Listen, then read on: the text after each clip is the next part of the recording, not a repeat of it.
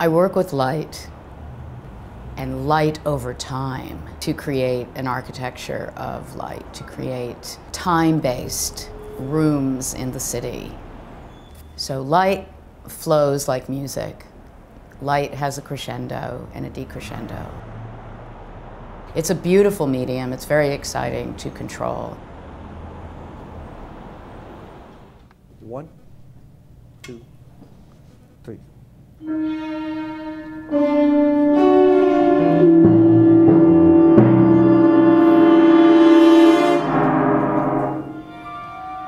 We're rehearsing a new piece that my cousin Leni Schwendinger is a wonderful lighting artist, and I are working on together, which is called Shadings at this point. We started with these images that she took when she was in Japan on a fellowship. And the idea behind the piece is to create something that is a marriage between the visual and the musical. So it's sort of a synesthetic, hopefully a synesthetic experience. The project with Laura is an actual movie of photographs that I've taken. It's really doing a completely different project than I've ever done before.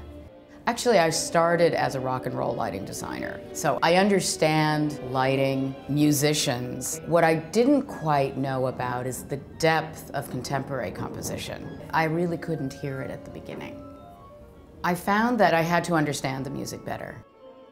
I'm just thinking in terms of an analog for our language. Yeah. You know, a cadence could be, if images and music haven't been working together, they're working in counterpoint. The cadence could be, for some reason there's a big arrival and it syncs. There are always difficulties because you have different lexicons, you know. Her dictionary is different than my dictionary. There are chromatics in music, and of course there's chroma in color and light. Figures and ground, background. These terms can be translated into visual terms. So we colored in a score together, and that has become my roadmap.